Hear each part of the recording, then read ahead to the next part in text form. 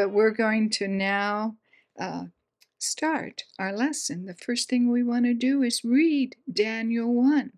I know we're all familiar with it, but we're going to focus on some parts of this. And remember, the book of Daniel has a lot of history in it, and I'll be touching on that as we go along, and a lot of prophecy in it. And so we're going to start right now with Daniel 1. So let's open our Bibles. And if I were there with you in the chapel or there with you all listening virtually, we would take turns reading, but we can't do that now. So let's read along together. And it's 21 verses. In the 3rd year of the reign of Jehoiakim, king of Judah, came Nebuchadnezzar, king of Babylon, unto Jerusalem and besieged it right away. We have history given. And the Lord gave Jehoiakim, king of Judah, into his hand, with part of the vessels of the house of God, which he carried into the land of Shinar to the house of his God. And he brought the vessels into the treasure house of his God, which happened to be Marduk. Going on. And the king spake unto Ashpenaz, the master of his eunuchs, that he should bring certain of the children of Israel, and of the king's seed, and of the princes, children, in whom was no blemish, but well favored and skillful in all wisdom and cunning and knowledge and understanding science, and such as had ability in them to stand in the king's palace, and whom they might teach the learning and the tongue of the Chaldeans. In other words, this was a foreign language. They had to learn to speak it. Verse 5, and the king appointed them a daily provision of the king's meat and of the wine which he drank. Ellen White tells us he did this because he had care for these people and he wanted the best for them. Nebuchadnezzar, yes, a mighty warrior, and did a lot of things, but he cared. That's enlightening? Anyway, he appointed them a daily provision of his food and drink, so nourishing them 3 years, going on, that at the end thereof they might stand before the king. Now among these were the children of Judah, Daniel, Hananiah, Mishael, and Azariah, unto whom the prince of the eunuchs gave names. For he gave unto Daniel the name of Belteshazzar, and to Hananiah of Shadrach, and to Mishael of Meshach, and to Azariah of Abednego.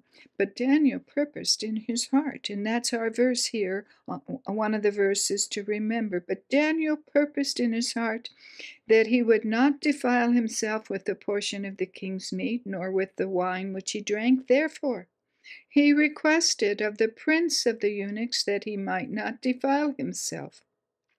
Now God had brought Daniel into favor and tender love with the prince of the eunuchs. And the prince of the eunuchs said unto Daniel, I fear my lord the king, who hath appointed your meat and your drink. For why should he see your faces worse liking than the children which are of your sort? Then shall ye make me endanger my head to the king. Period.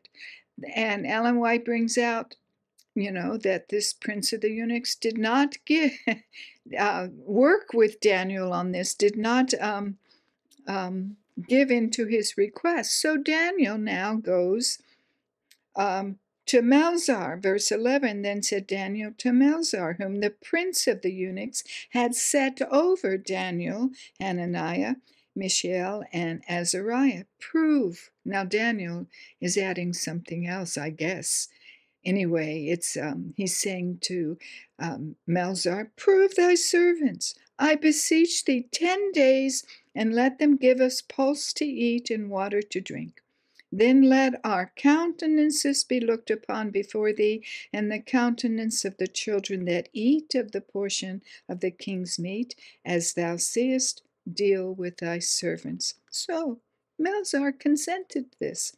Verse 14, so he consented to them in this matter, and proved them 10 days.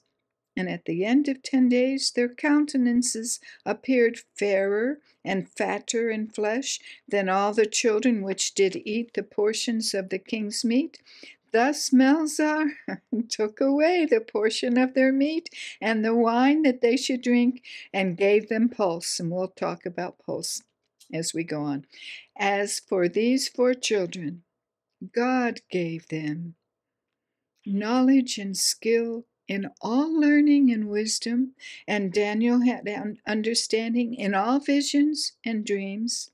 Now at the end of the days that the king had said he should bring them in, then the prince of the eunuchs brought them in.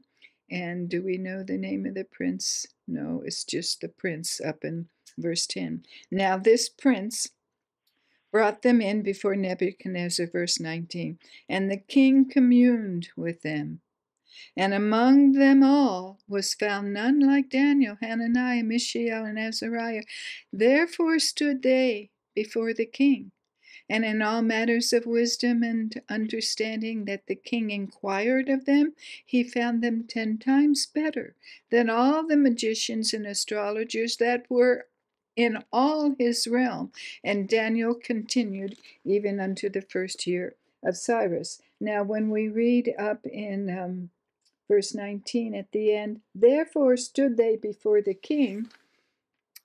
That's a reference, according to the SDA Bible commentary, that they had a position now before the king.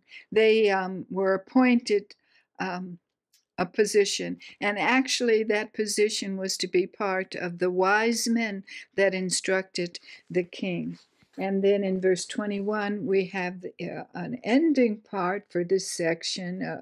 Daniel ends it with another history nugget that he continued unto the 1st year of King Cyrus. Now, it seems like there's something I wanted to bring out also before we move on to our slide presentation, but I don't recall it and I don't see it. And if you have something to share, yes, we're recording this, so I've trimmed up the space that I see because that's what's being recorded. So if you have something to say, you chat it in the chat box, and I will eventually get to that, or you can request that your hand is raised, or if you're on the phone, just press *6. But now we're going to open up our slide presentation. It's about diet, a lot about diet here. And so that's the picture we have. But before we get started in studying what is recorded, the main part, I should say, of what is recorded in Daniel, particularly the 1st chapter now, we need to understand the geography of the land. We need to understand the principal players, i.e. Nebuchadnezzar and Daniel for the moment.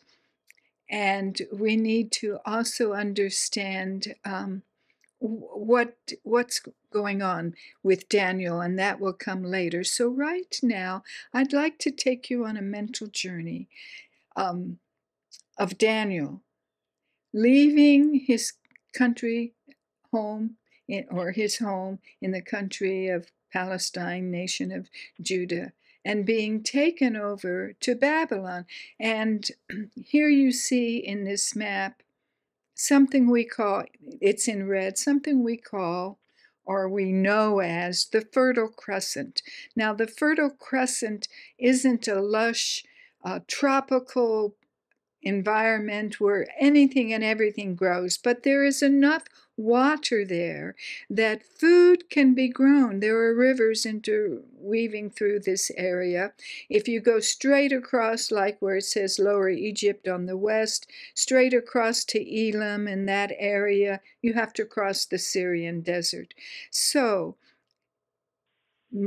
we can almost be certain that when the captives were taken out of Jerusalem and Judah, they followed this imaginary land called the Fertile Crescent because it took them near waterways so that there was water they could access. It was a longer journey, yes, it went north and then east instead of straight across through the desert. Now, all of these lands are watered in this Fertile Crescent area, by important rivers like the Nile, the Jordan, Euphrates, and the Tigris, and the region extends from the eastern shore of the Mediterranean, you can see that there on the west side of the map, around the north of the Syrian desert to the Persian Gulf.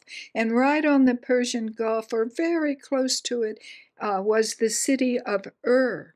So Abraham of Ur, that's the area. If you can just think of close to where the Tigris and Euphrates empties into the Persian Gulf, Ur is there. However, Babylon is to the west and north of Ur, not a whole lot, but it's away from the Persian Gulf.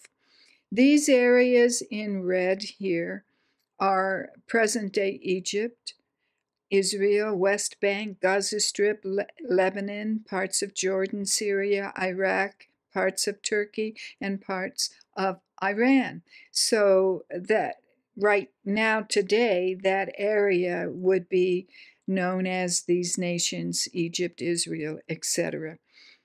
However, when Daniel and the rest of the captives left, they left from the Judean area or Jerusalem area, and so that's quite a bit north and east of the Fertile Crescent that occupied Egypt. And I bring that up because we will see now that the route from Jerusalem through this Fertile Crescent area down to Babylon was maybe about 1,700 miles.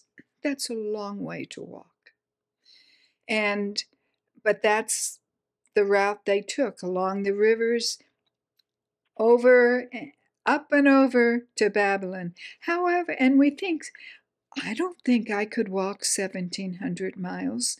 I might be able to if I had a lifetime to do that, of course. But just think for a minute that the Oregon Trail was over 2,000 miles long from the Missouri River to Oregon, and people covered it in about 4 to 6 miles. Of course, they had carts and they rode much of the way. We know carts were used also during the time of Daniel. Whether they were utilized for the people, we have no way of knowing. But just think that the travel on the Oregon Trail, over 2,000 miles, was accomplished in maximum about 6 months, of course, with carts. And so it's not out of the realm of possibility that Daniel and the other people that were taken captive were able to walk this route. It took them several months, of course. Let's go on now to the next slide. Here's a map. This is from the U.S. government. It's not copyrighted, but it shows the Oregon Trail from the Independence area up to Oregon. And of course, it crossed mountains, but people took it. People walked it. So here again, we have a close-up of Palestine area and the route they probably took. Some of the rivers are there. Now, that's the geography of the land. Desert if they went straight across from Jerusalem to Babylon, but a more fertile land with water and maybe even crops. And remember, crops that they could access. Crops were grown. And so that's what they experienced as they traveled. Now you have to remember, this wasn't the dark ages of intellect back then. Mesopotamia, and particularly Babylon, was a center of knowledge and information. Remember, Nebuchadnezzar talked to Daniel and his companions. He himself was clued in and understood the science of the day and mathematics and whatever else they studied. Nebuchadnezzar was an intelligent person. His kingdom was composed at least of the higher ranking people, of intelligent, educated people. And so they knew the route back and forth. They knew where the rivers were. They knew where the desert was. Nebuchadnezzar, when he heard the death of his father, traversed the desert. That was the quickest way to get home to Babylon and establish his throne. So he knew his way across the desert. People get lost in the desert all the time. But these people, I don't know if they had it mapped out. And I should also tell you that the Sumerians and the Mesopotamian people probably developed the first written language, although it's debatable whether Egypt did that 50 years earlier or 100 years earlier. But they were one of the first to develop, or should I say, invent a written language. Of course, it was cuneiform in figures, no letters as we know of today. But so these were intelligent, skilled people, knew how to traverse long distances, had this map either in their minds or written down. And so Nebuchadnezzar also was intelligent. We know him as Nebuchadnezzar II. Nebuchadnezzar II was, and I'll just give you some facts here, and these are the next few slides. Facts are condensed from the introductory article written. Trying to remember if that was Siegfried Horn that wrote this introductory article for the prophets in volume 4 of the old SDA Bible commentary, but these are some facts that I've gleaned from it. He was king of Babylon for 43 years, from 605 to 562 BC. Now, you're going to get some history here. You're going to see some dates here.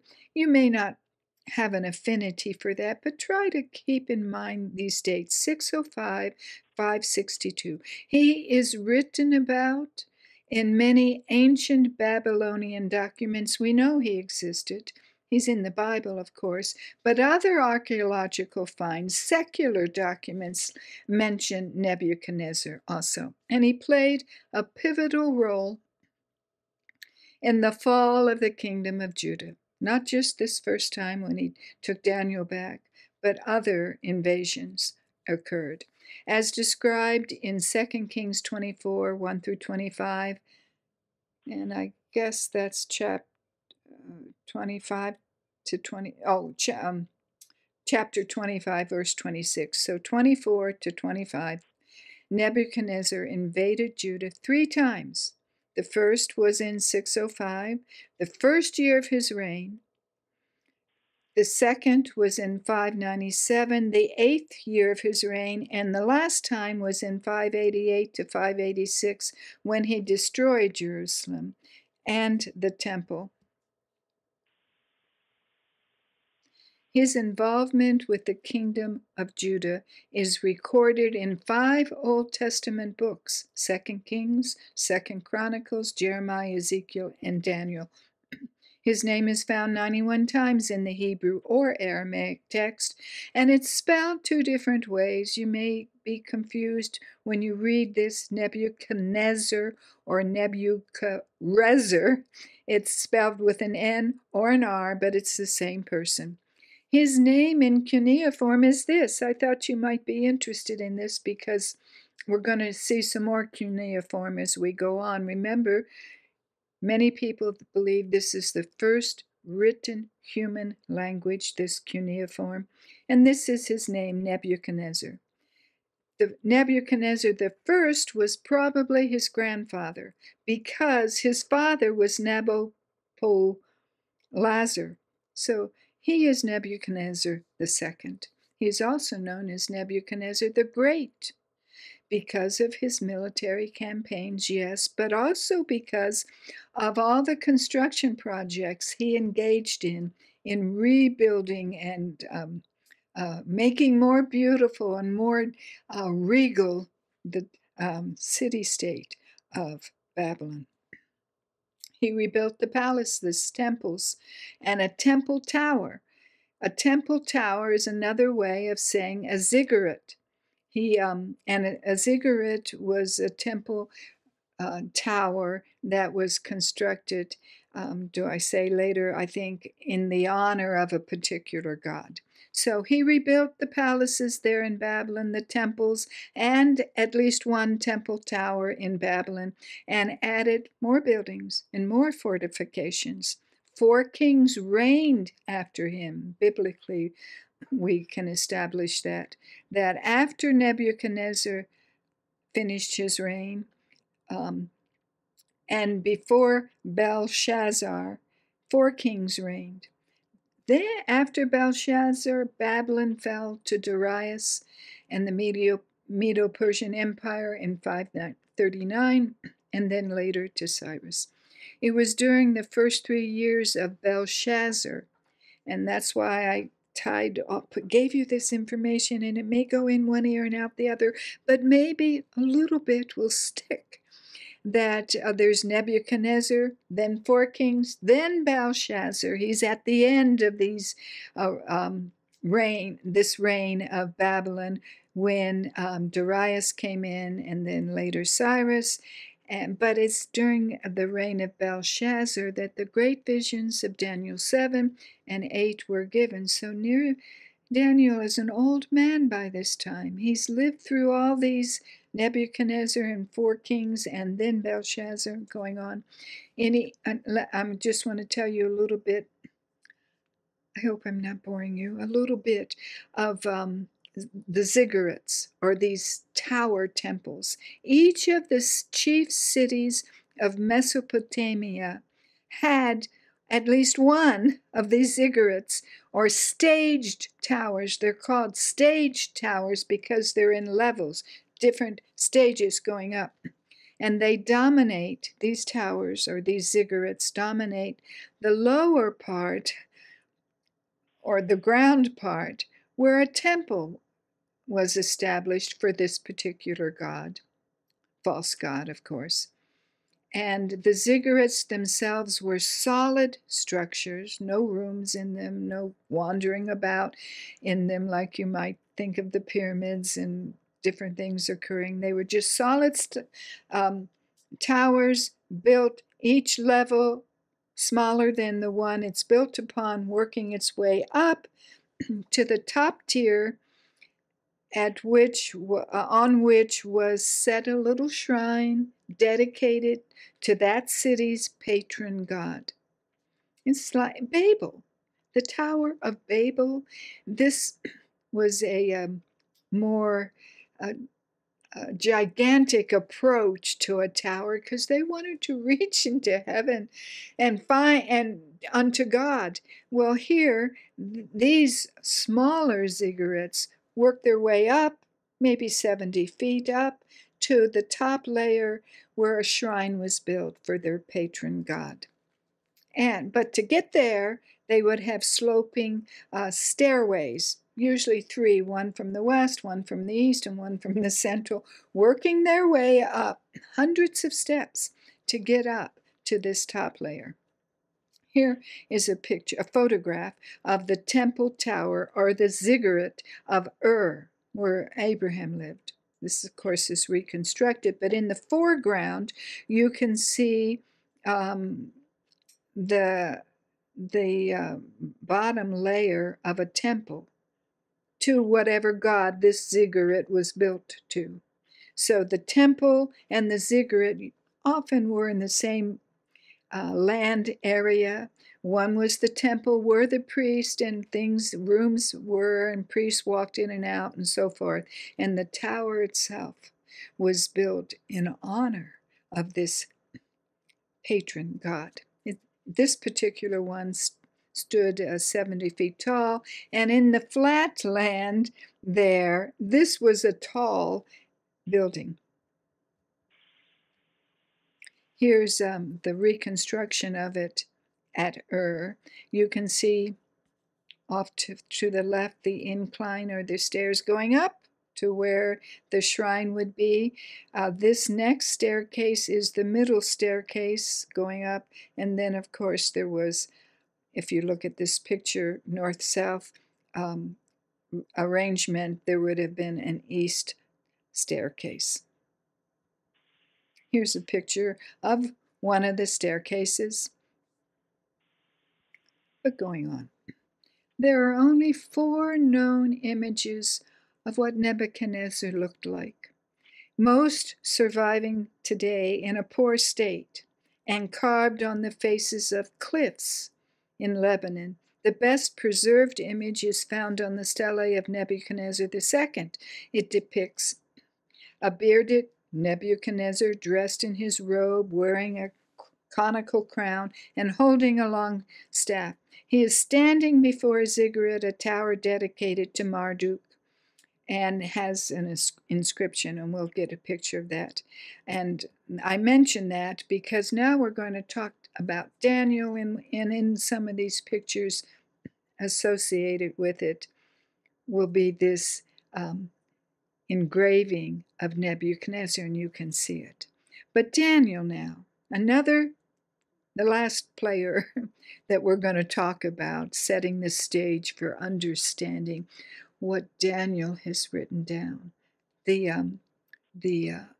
environment he was living in, who he was serving, what Nebuchadnezzar was like, etc.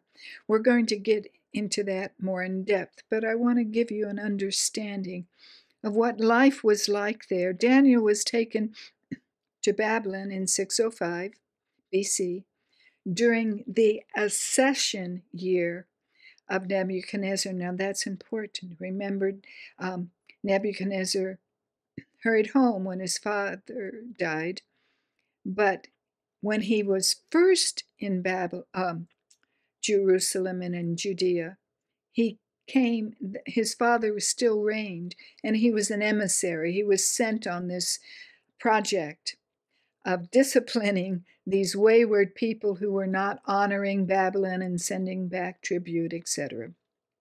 So this happened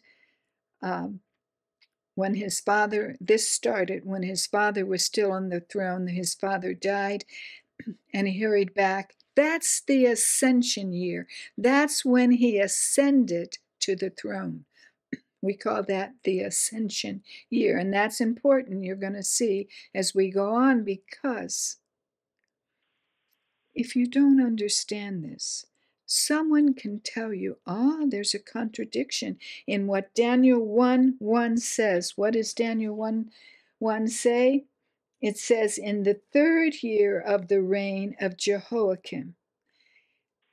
In Jeremiah 25:1, we read it was in the 4th year.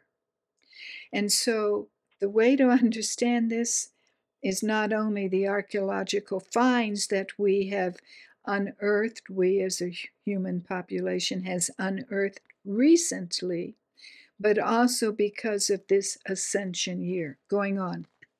So, and it was in his 3rd year of captivity, in the 3rd year of Daniel's captivity, that he interpreted the king's dream of this great image. Now we know it was the 3rd year because he was educated for 3 years and then stood before the king as a wise man. So, in his 3rd year, after the years of education going on. Now here's the stele, and in the top right corner you can see this image.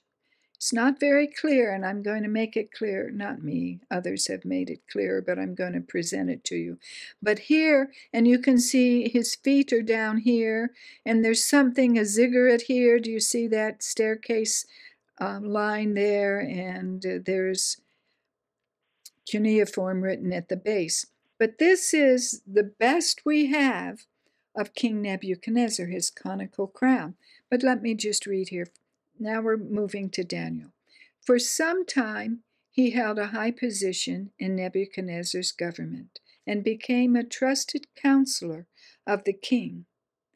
Under Nebuchadnezzar's successors, Daniel's service is not revealed in the book. We don't know anything about it until the night of Babylon's fall, when he was called in to interpret the mysterious handwriting, Mene, Mene, Tekel, Upharsin, on the wall.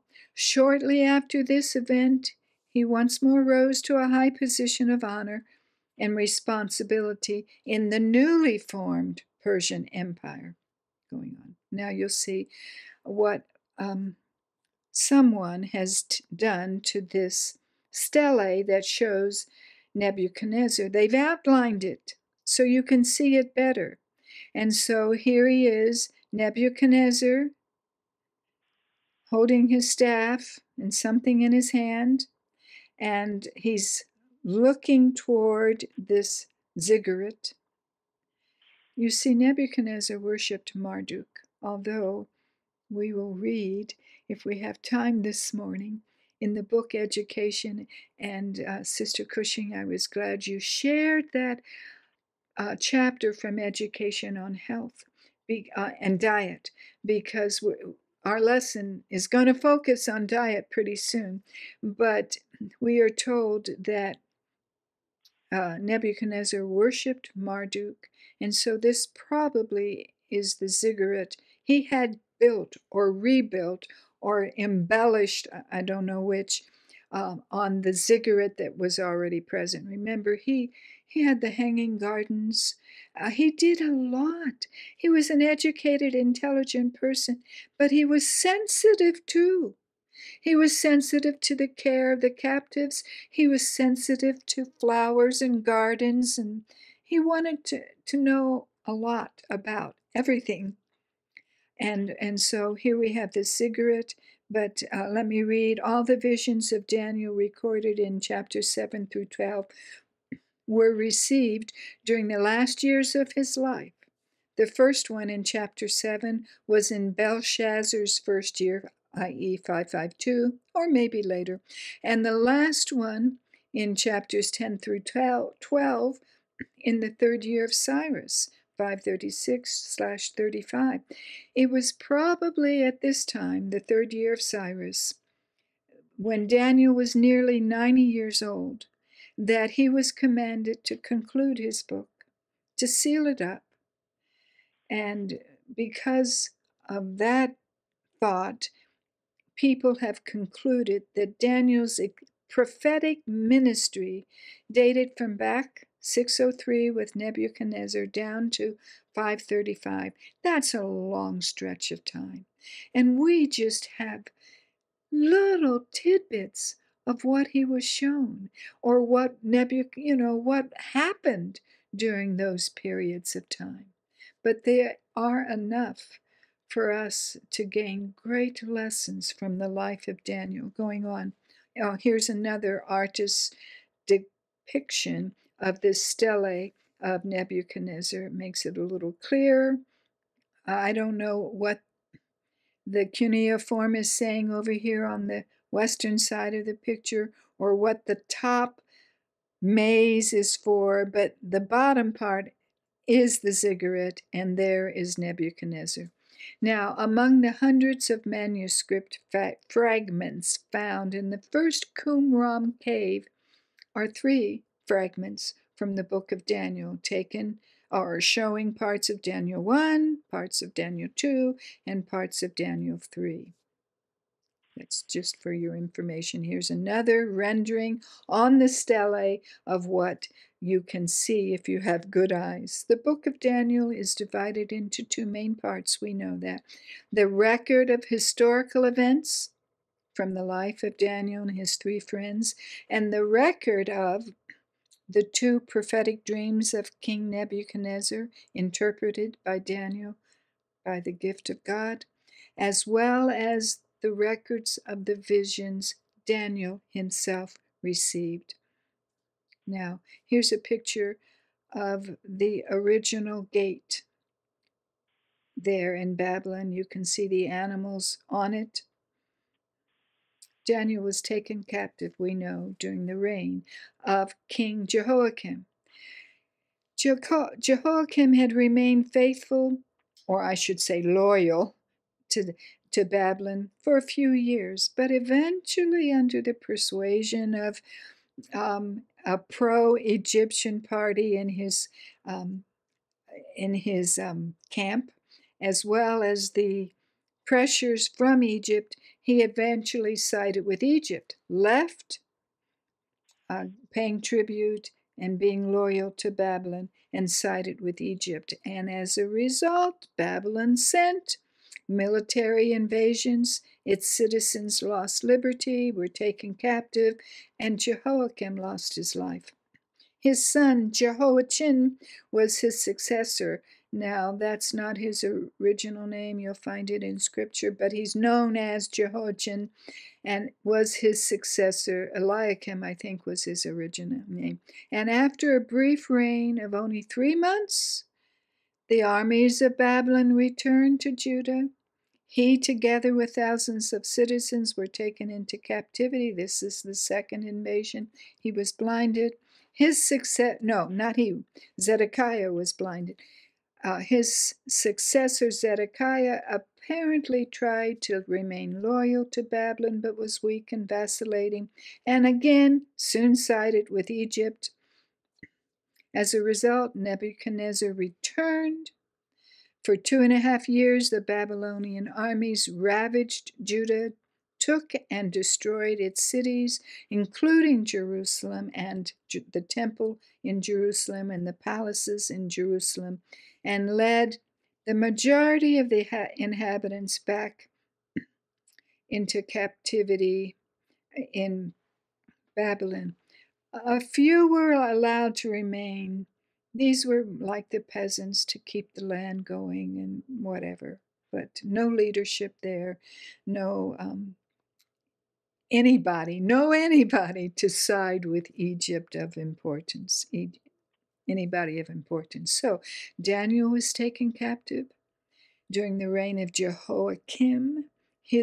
Jehoiakim's son Jehoiachin was his successor, and after a reign of only 3 months, armies returned, and he, with thousands of citizens, were taken back to Babylon. His successor was Zedekiah, and Daniel was in Babylon during these last 2 invasions, and probably saw the Babylonian armies depart for their campaigns against his homeland, and saw their victorious return and the arrival of fellow Jews. Among the captives that came back were King Jehoiachin and his family. You can read about it in 2 Kings. And later, the blinded king Zedekiah, you can read about him also in 2 Kings. During these years, Daniel and his 3 friends performed their duties as royal officers. After their educational training, they became members of the group known as the Wise Men, who served the king as advisors. It was as a wise man, as part of this group, that Daniel explained to Nebuchadnezzar, under the gift of God, the interpretation of the dream he had of the image. As a result, Daniel was appointed to a position of exceptionally high rank, which he seems to have held for many years. Now, before we do any more talking, let me just share some quotations of inspiration. The first few are taken from the book Education, probably after the chapter that was shared with us. It's page 54.3. Before I read, okay, now, Education 54. From the comparative simplicity of their Judean home, these youth of royal line were transported to the most magnificent of cities, and I should say of city-states. It's like a nation, only it's a big city, housing this nation, or this, what can I say, empire of Babylon. But anyway, she says, the most magnificent of cities, to the court of its greatest monarch, and were singled out to be trained for the king's special service. Strong were the temptations surrounding them in that corrupt and luxurious court. The fact that they, the worshippers of Jehovah, were captives of Babylon, that the vessels of God's house had been placed in the temple of the gods of Babylon, that the king of Israel was himself a prisoner in the hands of the Babylonians, was boastfully cited by the victors as evidence that their religion and customs were superior to the religion and custom of the Hebrews. In other words, their God ruled. And that's why we could capture you, take back the things from the temple, even bring the king back. Our God rules, not yours. Going on. Under such circumstances, just think and try to envision Daniel and his companions, their young men, being made fun of or being demeaned for their religion. Okay, going on in education. Under such circumstances, through the very humiliations that Israel's departure from his commandments had invited, God gave to Babylon evidence of his supremacy, of the holiness of his requirements, and of the sure result of obedience. And this testimony he gave as alone it could be given through those who still held fast their loyalty. What she's saying is, yes, the Babylonians made fun of Daniel and his companions. They denigrated their religion, but God had a plan. And God's plan was to show to them, the Babylonians, his supremacy. And he was to show it to them through Daniel, through his companions, through anyone who held fast to their loyalty to God. And so when we read about Daniel purposing in his heart, he was holding fast. I can't say, you can't say, I don't know if anyone can say, if the thousands of captives that were brought back held fast. But we know only Shadrach, Meshach, and Abednego did not bow to the golden image. Everyone else did. If other Israelites were there, I don't know, maybe you know. But nevertheless, they purposed in their heart, Daniel and his 4 friends, and God could use them. And he used them, Daniel in particular, to show to the king in particular, and to the rest of these wise men, and to the prince of the eunuchs and Melzar, etc. It all started there. That God is super, the God we worship, the God of all the universe, is supreme to Marduk and anyone else. And that was his purpose. God brought them there, under the captivity, under the punishment of Judah in general, leaving God and worshiping idols.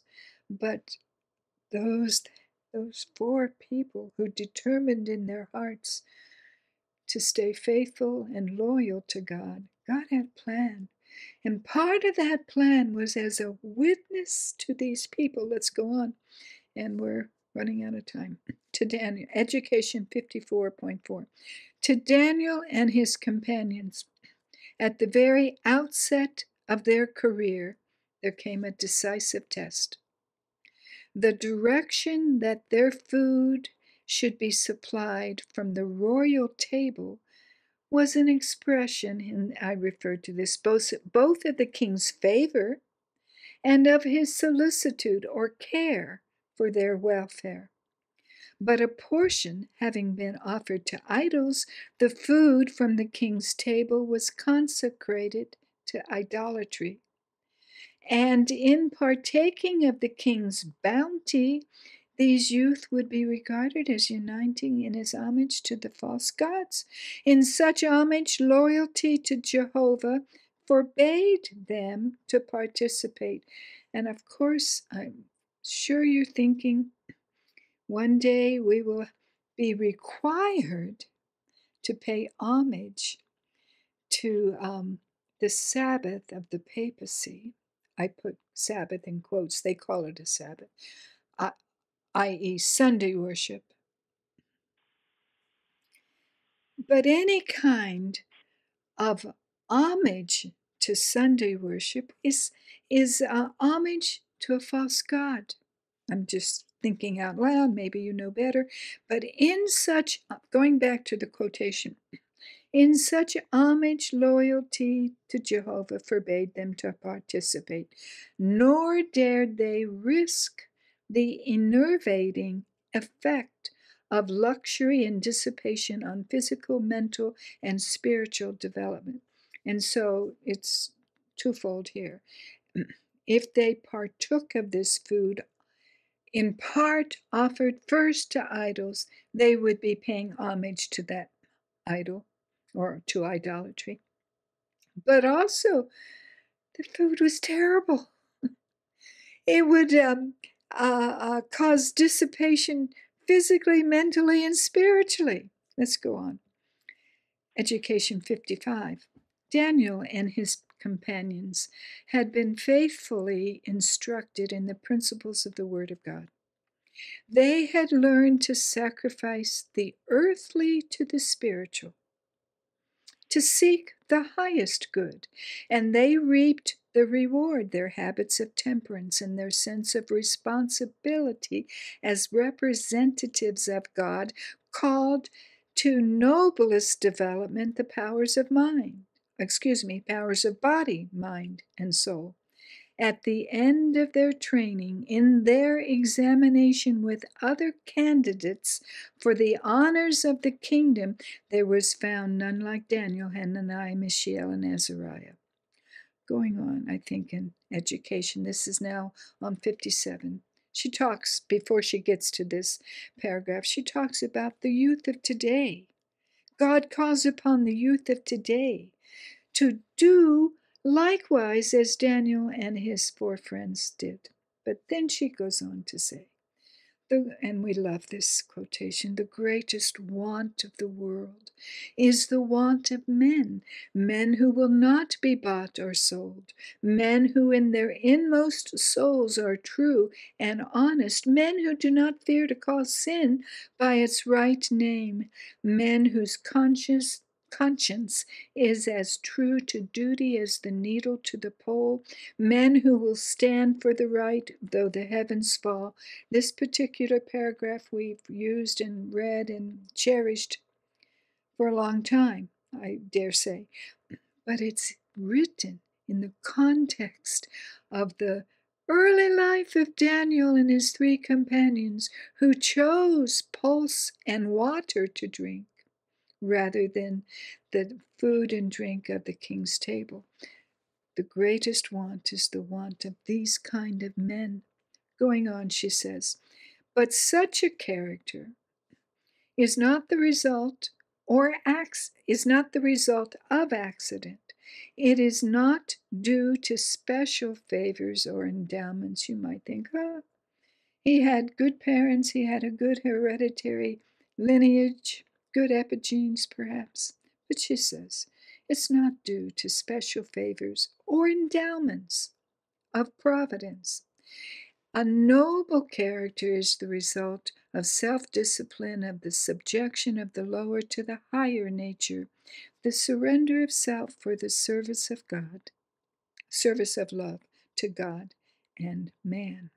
Now in Prophets and Kings, we read on 481.1, the king, Nebuchadnezzar II, did not compel the Hebrew youth to renounce their faith in favor of idolatry. He wanted that, my words.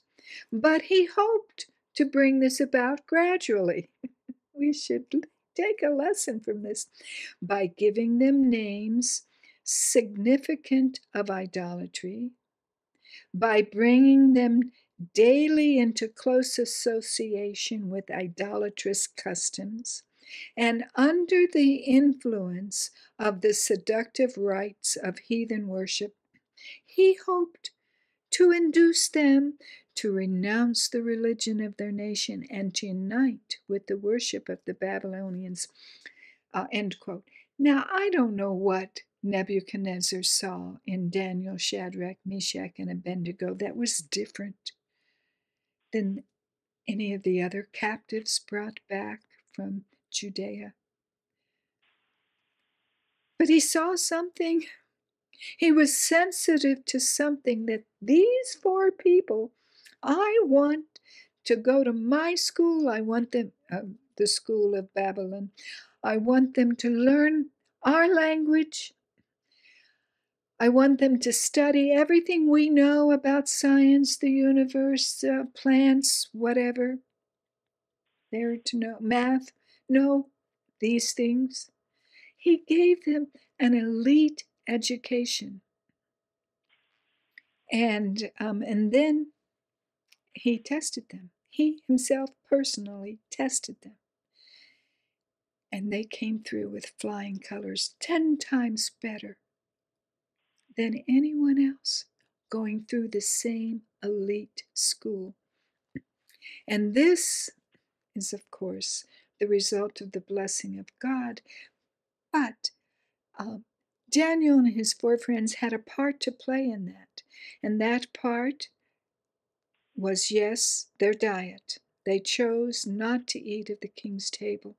And they first went to the prince of the eunuchs, and the prince denied them.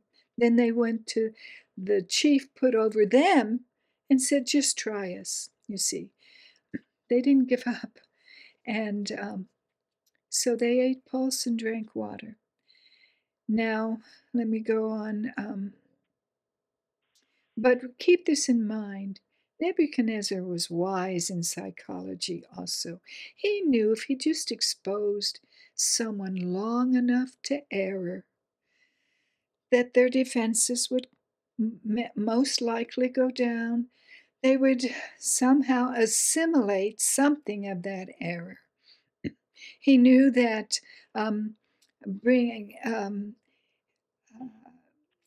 having them see the false worship, that all these barriers would somehow crumble over time. And that's true for people whose feet are not planted on the Word of God.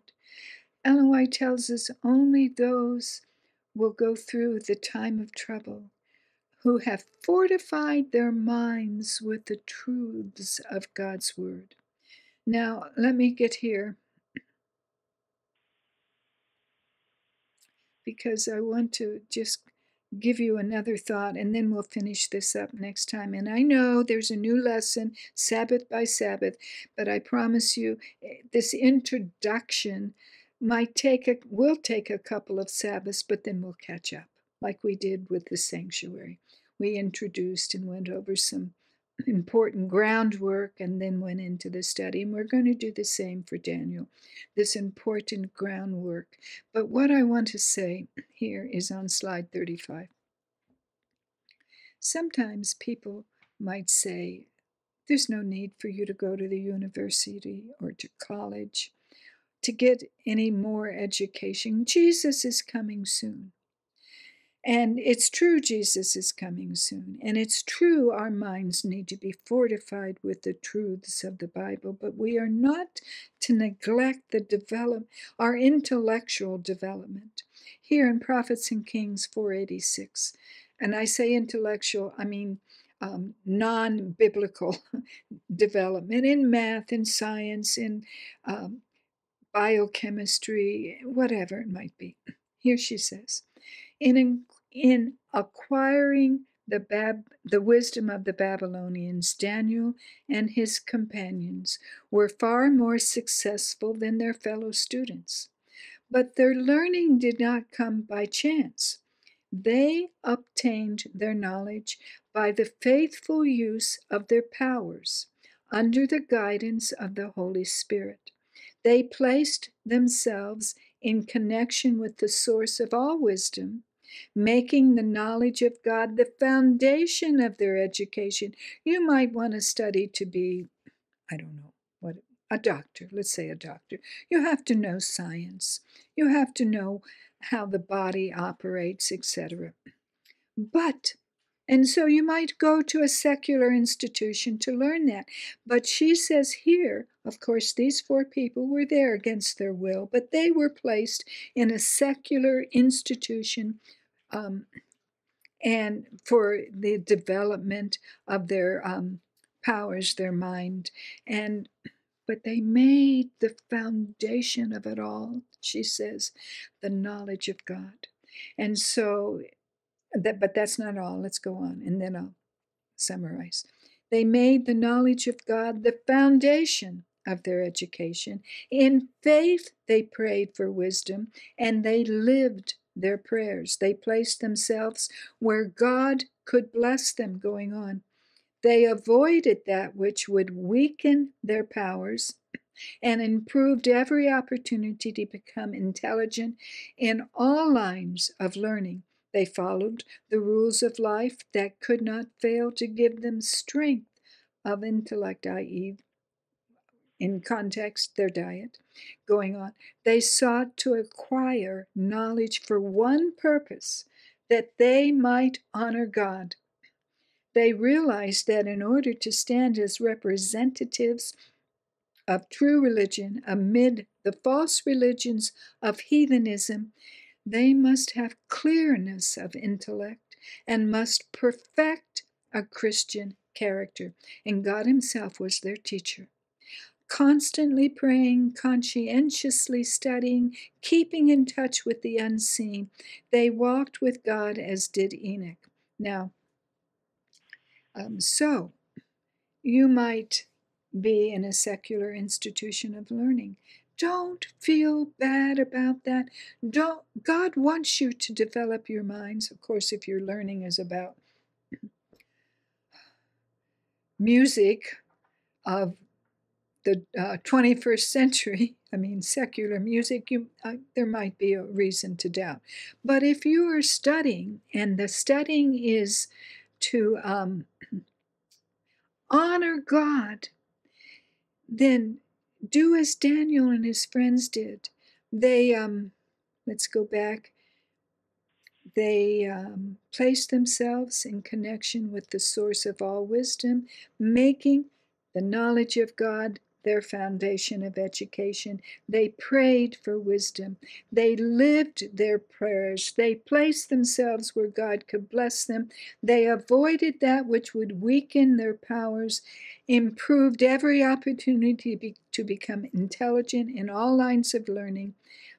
They sought to acquire all of this that they might honor God. So if your desire is to be a history teacher, for example, um, and there's a lot of secular history that's pretty repugnant. But if you want to honor God in the history classroom, you will put all of this in the framework of God's intervention on earth. And yes, the Nazi powers did this, and yes, Pol Pot did that, and Nebuchadnezzar did this, and so forth. But you want to honor God through this line of history. It can be done, and you have to learn some bad history to do it.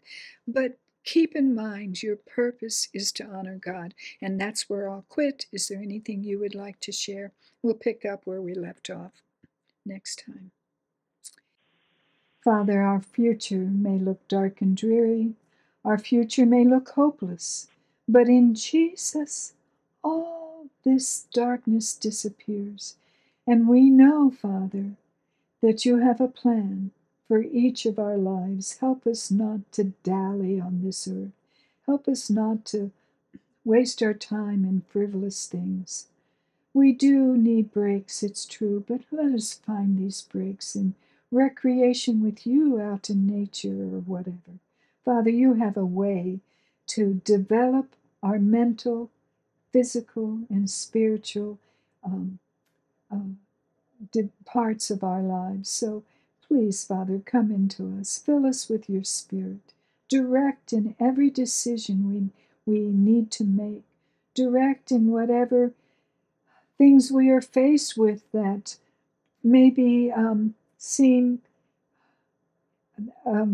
the end of life. It might be an illness. It might be our age. Who knows, Lord? But give us hope in you and give us direction and guide our feet. And may all that we do only bring honor and glory to you. That's our purpose, Father. That's what we want. We want to purpose in our hearts as Daniel and his friends did, to serve you. We'll talk about diet later, Lord, but right now, on this Sabbath day, may we walk with you as Enoch did. In Jesus' name, amen. And yes, I meant to tell you, diet's coming up, so please come back. Bye for now.